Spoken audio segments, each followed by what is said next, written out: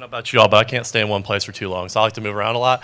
My students were telling me before I came, they're like, remember, Mr. Ecker, you have to be charismatic. They want to listen to you if you're not charismatic. I'm like, thanks a lot, guys. So I had another student offering last night, how are you going to practice? And I said, I'm not sure. I'm practicing for my dog. They're like, yeah, you're pretty lonely. I said, I know. And they said, well, I've got Beanie Boos you can use. They said, how many people will be there? I was like 700. She goes, I only got like 35. So much for that. So relate and educate is my philosophy that I like to stay grounded in. And I hope to share with you guys a few reasons as to why. But first, let me go ahead and introduce myself. My name is Dustin Ecker. You already heard enough about me, so we'll move on. I teach in Warren Township right up the road. Actually, I'm on my lunch break right now. Let's dig right into the hard truth and things that we cannot control. And I hope that we can be real for a moment, and then we'll talk about the things that we can control. The things that we cannot control, standardized testing. I know all of us hate it, right? But we can't control it. But in this time of year, we get in this mentality, this state of mind where we feel like we have to cram in every single learning opportunity possible. And this quote, it really resonates with me. I hope it resonates with you as well. It says, standardized testing has swelled and mutated like a creature in one of those old horror movies to the point that it now threatens to swallow our schools whole. Is it true or is it not? The thing is that we get so focused on the results of those tests and we have this sense of urgency to cram every single opportunity that we possibly can to review every ounce of content. But we need to have that same sense of urgency to build relationships that mean something to our students, to create spaces within our school walls that mean something, because despite the fact that the state might try to cram us into this factory where we're producing machines, we educators know better. We know that the students that we're teaching have hearts, and we have to connect with those students in order to make a lasting impact. We know that we need a Maslow before they can bloom, and so though it's easy to get caught up in the hustle and bustle of everyday life, we have to make sure that we are slowing down to make sure that our students not only are loved, but that they feel loved. So things that we can't control is engagement. And it's easy to say, oh, no, my students just aren't engaged. But I would like to give you a brief glimpse into our classroom, and it's just a short little clip before we dig into the remainder of the speech. Go ahead. Question. Use a strategy of your choice. Compare these measurements. Which one is greater? Now listen, how many inches? Are in the US. Well, 12 times 3 is 36. I need a... Stop. Begin.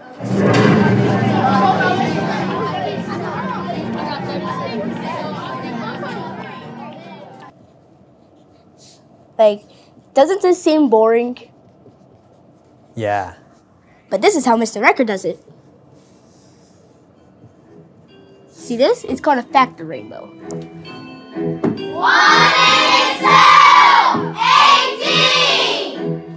Somewhere over the rainbow. One time we did a math review with like eggs, and you would just crack them on your head if you got every round. And if it was a hard boiled, you get 5 points. If it was not, you would lose 5 points.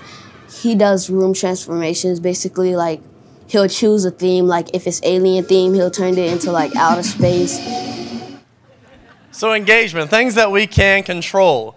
I absolutely love, if you take a look here, Dr. Chris Emden says, we can focus on content and that's fine. We can focus on theories and that's fine, but content and theories with the absence of the magic of teaching and learning means nothing, because relationships are indeed everything. And so finding those magical moments does not mean that you transform your room, but you find ways to bring yourself and your passion into your learning space. Because last week, it was really fun. My students walked in, we had a space transformation, and it took a lot of time, but you'll see later on some of the goofballs that I've had 7, 8 years ago came back to help me set it up. And so it becomes more feasible with time. But the oohs and the ahs and the excitement made it all worthwhile. When they came in, the whole week was planned around these content. And yes, engagement in our classroom and excitement levels in our classroom stays pretty high normally, but on our transformation weeks, they seem to soar to new levels. And students become even more excited in the engagement boost. And it's an opportunity not only for that, but it's also time to review content and to integrate teamwork opportunities and to overcome obstacles and challenging moments. You see, I try to make sure that the opportunities are presented to my students that not only energize them, but energize me as well. And though it seems pretty elaborate, and I'm a little extra, I'll admit that, there are things that we can do on a daily basis to make it work for us, because transformations aren't everybody's thing. So knowing your learners, what gets your students talking and what are they interested in? Last week was the NBA All-Star Game. How can you tie in the dunk contest to this week's lessons? I know you all have kids doing the Renegade right now. How can you take the number of views for the Renegade video and tie that into today's math word problems? Finding ways to create content that means something to your students. Creating class challenges, making things into a game, torture the teacher. My students love torture the teacher. We consistently set new goals as a classroom family, and when they attain those goals, then they get to torture the teacher. It's literally just that. And so what they choose more often than not is, anybody ever heard of being boozled before? It's the absolute worst. If you haven't heard of it, basically it has a multitude of jelly beans. They all look the same. One might be chocolate pudding, but the other one's canned dog food. You don't know until you eat it. One might be strawberry smoothie, and the other one's dead fish. And so every time that they earn a torture the teacher session, the room fills with laughter, and that's the last thing is time to laugh, because nobody wants to be in a place where laughter is not commonplace.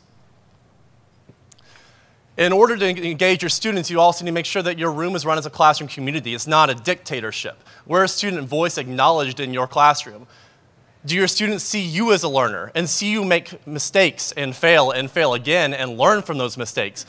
Because if they see that you value it, then they too will value it and develop more of a growth mindset. Another thing that we can control is relationships. What are we doing on a daily basis to ensure that our students are feeling valued? Because again, what you have in plan book doesn't matter if your first thing that you try to do in the morning is connect with your students. Because even the best written lesson plan can fall flat on its face if you don't take time to connect. If you don't mind, go ahead and play this clip real quick. I think step one to engaging your students and creating an exciting atmosphere is to create relationships. Look at me. So, look at me. I'm really proud of you. You participate more in class, you focus better, your grades have gone up. What was your score on math, like a 237? Yes. There we go. Whoop, whoop. You rock! Okay, I'm proud of you. You're going to do awesome things over there. The more relationships you build with your students, the more engaged they're going to be in and day out basis. Love you. So I do home visits for my students before the school year starts. Every year I offer it to families. Any opportunity I have to attend a sporting event or a baptism or anything outside of the school walls, I just love to do it. He starts like a little relationship with you in kindergarten to try to get to know you, so he can start like knowing what you like and stuff, so he can start caring about you more until you get to 4th grade. I used to hang out with the wrong people in 3rd grade. I used to get in a lot of trouble, and then this year he's really influenced me to hang out with the right people. Mr. Ecker had to supports me ever since my mom died on April 5th. Like, he kept on talking to me about it, like how it keeps on affecting me and how it is doing to my heart. So yeah, it's been a tough time, but hey, at least I tried. At least I tried keeping a cool head.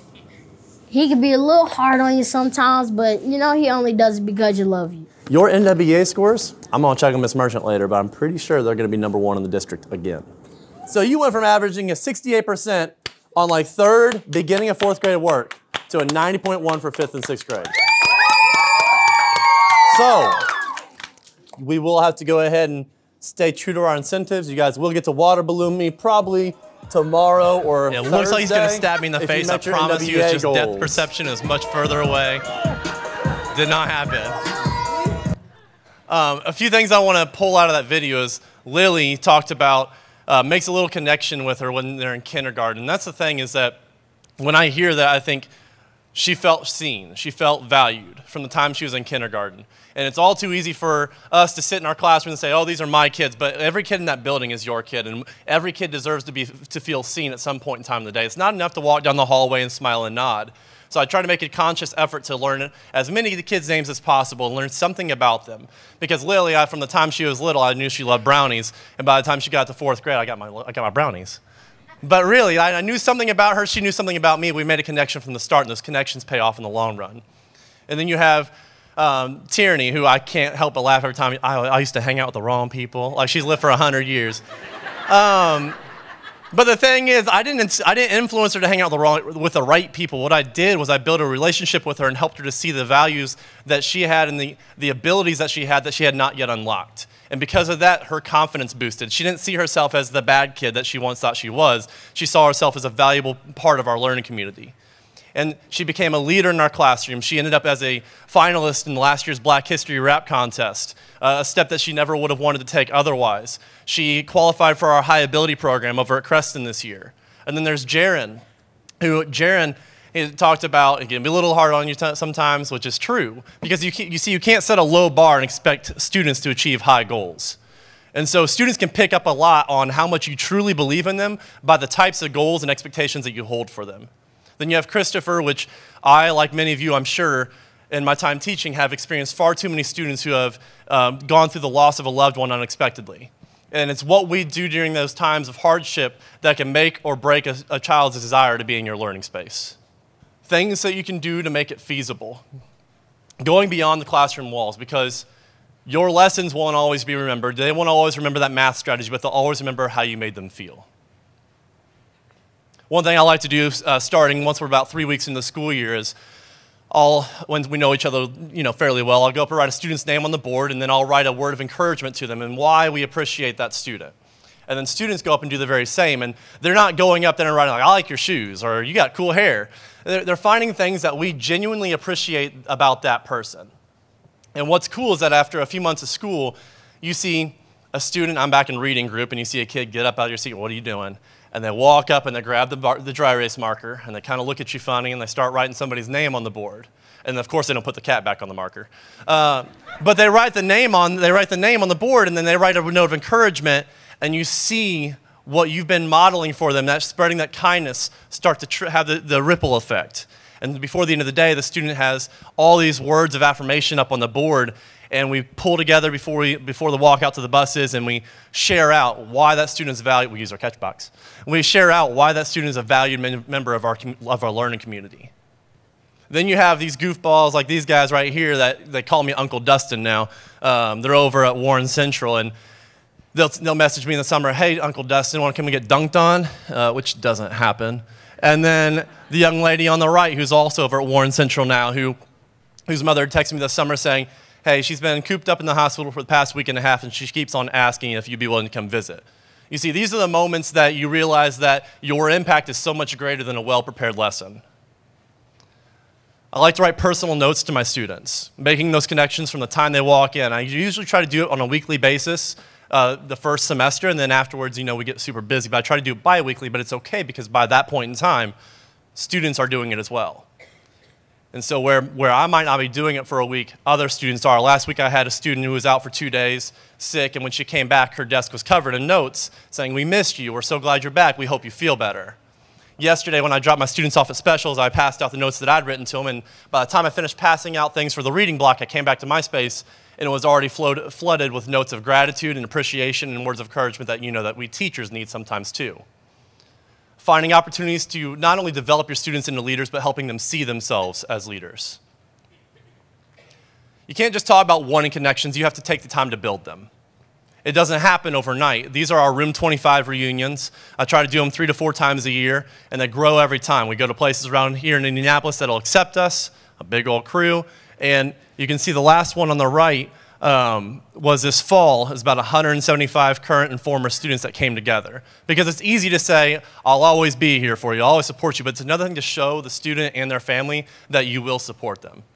And although we're busy, I can find 3 or 4 nights out of my year to dedicate to making sure that my students know that I will follow them for years to come. The last thing I want to speak to you about is igniting your passion and staying grounded in your why. What are your strengths? Capitalize on them. What makes you happy? What do you love to do?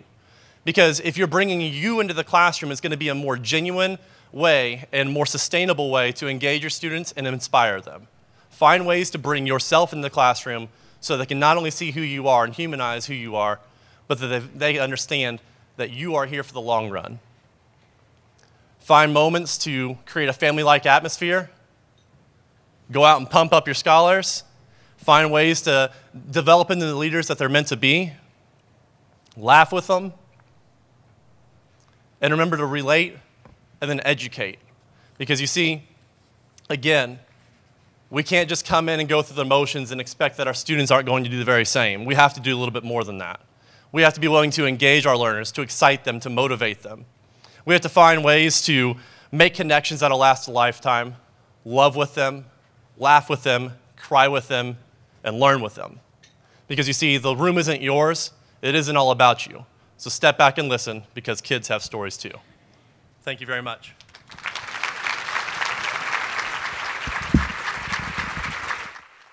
If you want to play that video for them, you can. This is just our classroom rap. It's our family rap. Hey, hey, hey.